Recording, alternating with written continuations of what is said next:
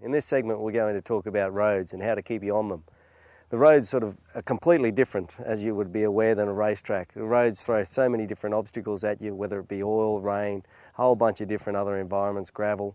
So around every corner is something different. Racetracks are designed for racing, and when they design a track, they generally keep in mind that there's probably going to be crashes happening. On the street, a completely different environment altogether. You have objects such as trees, don't move a lot, cars, barriers, curbs, a whole bunch of things that are going to sort of make crashing something that you want to avoid at all costs.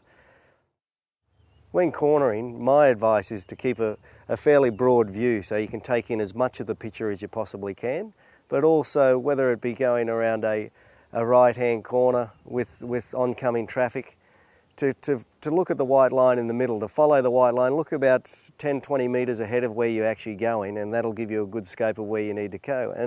And exactly the same reverse, if you're going around a left-hand turn with the grass on the inside, look to the inside around 10-15 metres ahead of you, and that will help just give you a nice continual line around the turn. But again, keeping in the big picture, looking for any trouble spots that may exist. Braking is a critical part of motorcycle safety.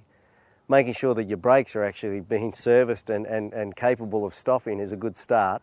But you never know the conditions of the road. Again, you never know whether there's a little bit of oil being dropped by a truck, it's a little bit damp, or a bit of gravel. That will change the stopping distance completely. Plus, using the rear brake in conjunction with the front brake will actually reduce your braking distance immensely. So sort of learning how to brake correctly, I think, is the key, and also the key, again, keeping to the speed limits.